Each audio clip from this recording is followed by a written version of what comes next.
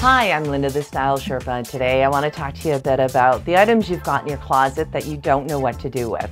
You've already organized your closet, you've got everything from no sleeve to long sleeve, you've got light to dark. Now, what happened to the items that you've got in there that you're not wearing?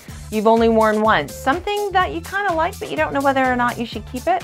I've come up with a simple formula for you to discover whether or not it's something you keep or something that you donate. So, 3, 2, 1. These items have to be worn in 1 month. You have to wear it 3 times. You have to be able to wear it to 2 different locations, so 2 different types of settings, right? It should have flexibility. It should be able to do something than just one area. And the most important thing is that it fits well. This is one of those things that's non-negotiable. It has to be a perfect fit. It has to look good on you, or you just don't feel good in it. So 3, 2, 1, done.